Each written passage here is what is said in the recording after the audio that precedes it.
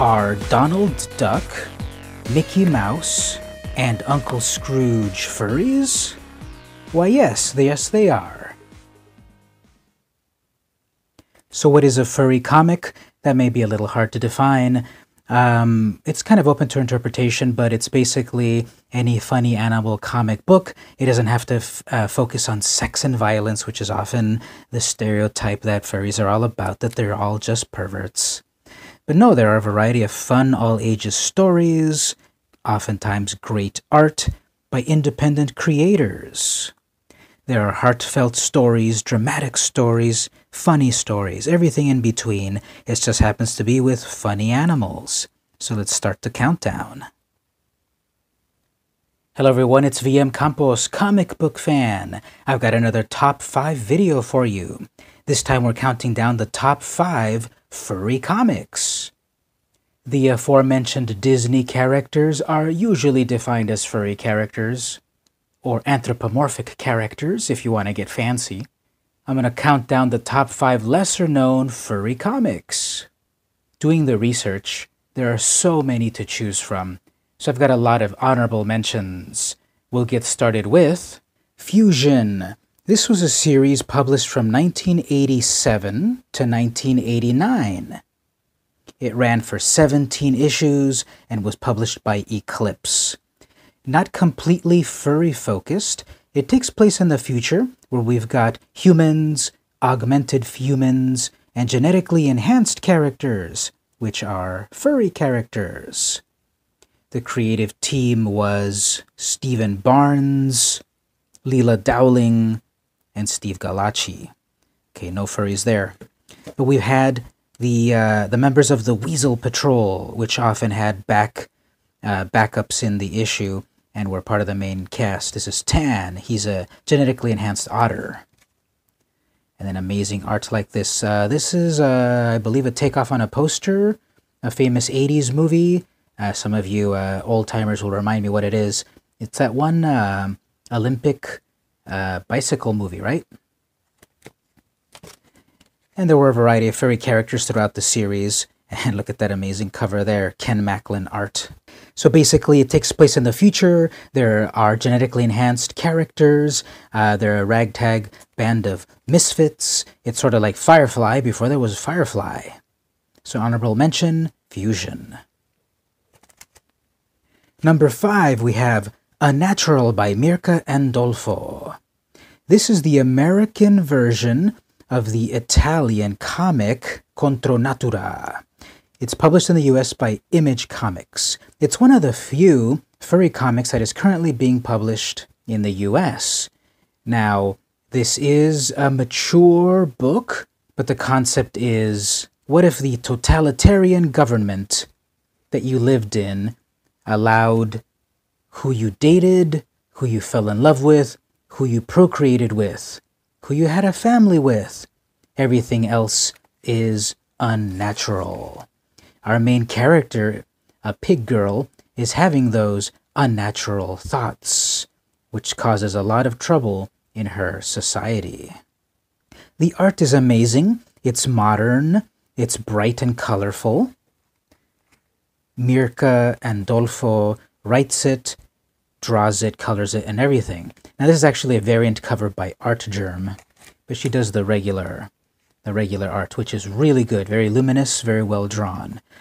Very cool is that Andolfo visited local San Diego comic shops recently and signed her work. There's an alternate cover by Milo Manera, controversial Milo Manera, for issue number 1. But Andolfo's art is all her own. This is Unnatural from Image Comics. Another honorable mention that I'm going to have to black out mostly is Genus Comics, the original adult anthology furry comic. First published in 1993 from Venus Comics, it featured a variety of artists creating stories, erotic stories, in black and white. Venus Comics is an imprint of Antarctic Press, and later on it went on to Radio Comics for a variety of issues, and then finished at Sin Factory. So honorable mention, Genus. Number 4 is Albedo Anthropomorphics.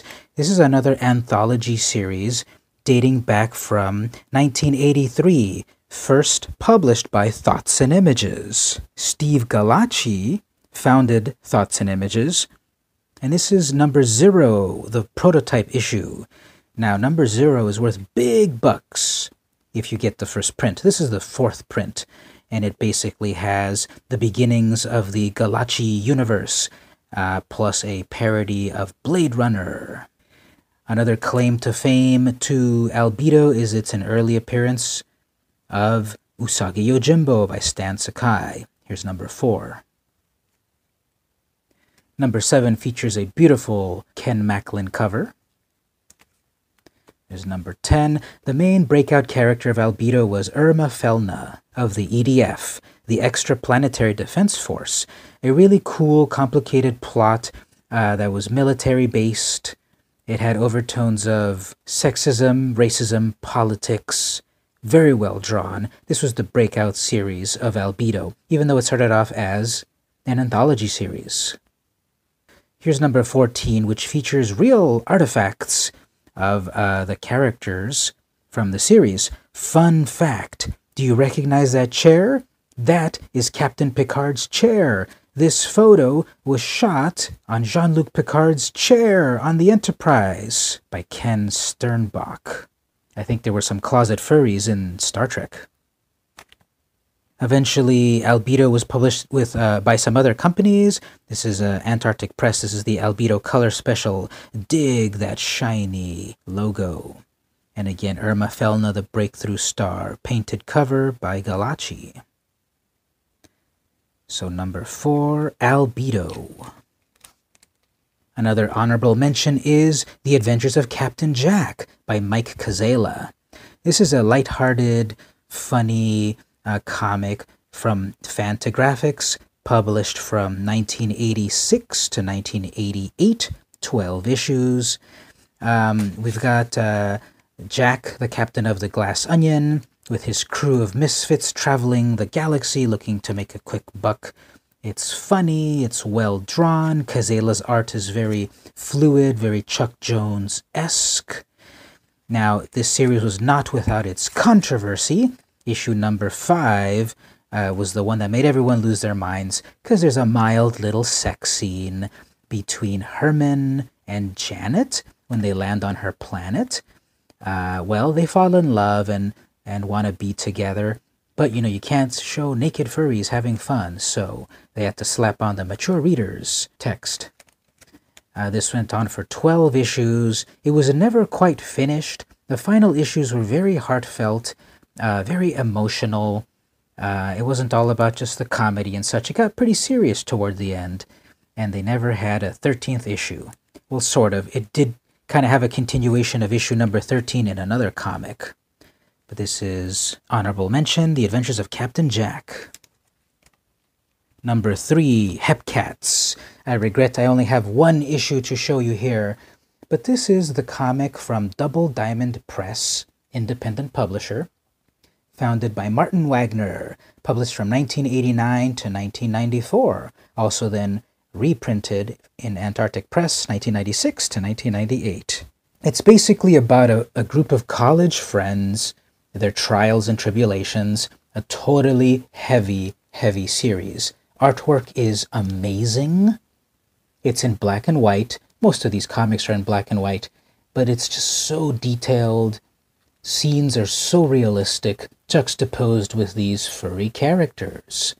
Issue number 3 here actually begins part 1 of Wagner's magnus opus, Snowblind. It was supposed to be an 18-part series about some of the darkest depths and emotions that these characters experience.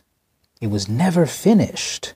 It went on to maybe, 12 issues or 12 parts of Snowblind, and it never was finished. Wagner tried to keep it going online, but, by the late 90s, it kind of faded away, except for a cult following. So number 3, Hepcats. Another honorable mention is the anthology series Critters from Fantagraphics. Published from 1986 to 1990, 50 whole issues of this series with a variety of who's who in the world of furry comics in the 80s. A variety of styles, everything in black and white, cartoony characters, perhaps more realistic characters. Here's issue 19, number 32. This one's interesting. Number 23 is a thick one, and it's also got a record inside, a flexi disc, so you could hear Alan Moore and the Sinister Ducks. So it's a musical album here, Teddy Payne and the Blue Bears. It's a comic, but it's also got a record you could play. Amazing.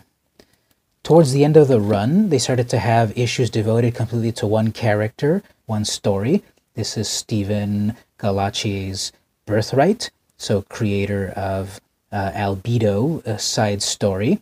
And one of the final issues, 42, I believe, also had the conclusion or the continuation of the Adventures of Captain Jack. So honorable mention, Critters. Number 2 is Omaha the Cat Dancer by Reed Waller and Kate Worley. This series is from 1984, published by their own Steel Dragon Press. This was independently produced. It lasted 2 issues. Adults only. This is a first print. It's the $1.60 first print. It had a couple of printings before it was then reprinted and then published further by Kitchen Sink. They published 21 issues from 1986 to 1994. The first 2 are reprints of issue 1 and 2 from Steel Dragon, higher price, with the trade dress of Kitchen Sink. Amazing art by Waller and Worley. It takes place in the fictional Maple City, which is an anagram sort of for Minneapolis. We've got Omaha, an exotic dancer, and her boyfriend Chuck. Basically, they have to run away from Maple City and go off to San Francisco, dead hookers and stuff. So it's a very mature, very sexy comic, very good story, amazing art. This is actually pretty important historically because this was part of an obscenity trial in the 80s. Friendly Frank's, a comic shop in Ohio, was taken to court for selling obscenity. Then in the early 90s, New Zealand and Canada seized issues of this book on various grounds. Well, this is also an Eisner Award-nominated comic in 1989 and 1991. So it's the second most important furry comic on this list. One more honorable mention, we have Furlough, another anthology series, another Antarctic Press comic. This is a long-running, military-themed comic book featuring furry characters, published from 1991 to 1997, about 51 issues, and then by Radio Comics from 1997 to now.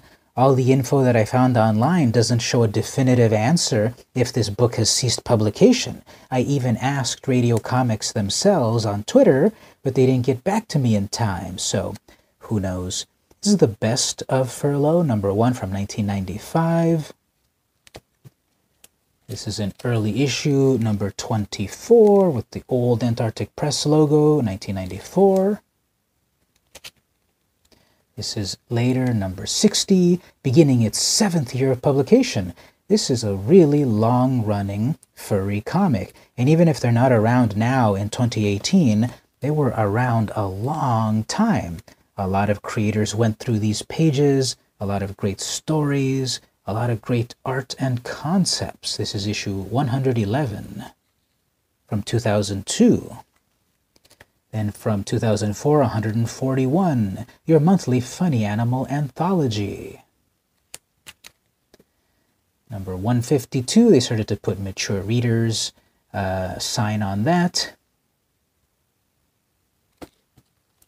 170 has a great feudal Japan cover from 2007. And 190 is from 2010. Again, I wasn't able to find much info about how recently they've published. This video is from 2018, but this was a long-running furry comic. Honorable mention, number 1. And finally, number 1 is Usagi Yojimbo, the top furry comic, the longest-running furry comic out there. Created by Stan Sakai in 1984 and first published in an issue of Albedo, this is Usagi number 1 when it received its first series in Fantagraphics. In Fantagraphics, it went from 1987 to 1993, 38 issues. I love this cover. Great setting sun background there. Very determined rabbit bodyguard. Here's another early issue, number 6 from Fantagraphics. Oh no, Usagi, watch out for that kappa! Later on, it got published by Mirage from the Teenage Mutant Ninja Turtles. I don't have any of those. But then they were published by Dark Horse Comics. And here's issue number 100 with a variety of creators paying tribute. This is 2006. So Usagi had been around 20 years at that point. It's still going strong today. The latest storyline, Usagi Yojimbo the Hidden, still published by Dark Horse in 2018. So this is over 30 years that Usagi has been published. As I showed before, he was originally created in the pages of Albedo, Albedo number 2, and that's worth big bucks. This is number 4, his third appearance, and I just bought off of eBay number 3, his second appearance, for a great price, because these early Albedo comics can be pretty pricey, especially those featuring Usagi. So if you see them for a good price, snap them up. So can you believe it? Over 30 years, this character has been published. So can you believe it? So many furry comics to choose from. I just couldn't limit myself to 5. And of course, perhaps you're saying, where's the biggest one of all? Teenage Mutant Ninja Turtles? Well, here's issue number 2 from Mirage's second series, I think. Yep, didn't put it in here, but this is sort of like a given. Everyone knows the TMNT. Does everyone consider them a furry comic? That's open to interpretation, but I would say yes. This has been vmcampos with another top 5 list. If you liked this or my other videos, don't forget to subscribe on YouTube or head on over to patreon.com and think about contributing. For $2 a month, I will send you a cool curated comic book to add to your collection every single month. What a deal. This has been VM Campos. See you in the sewers.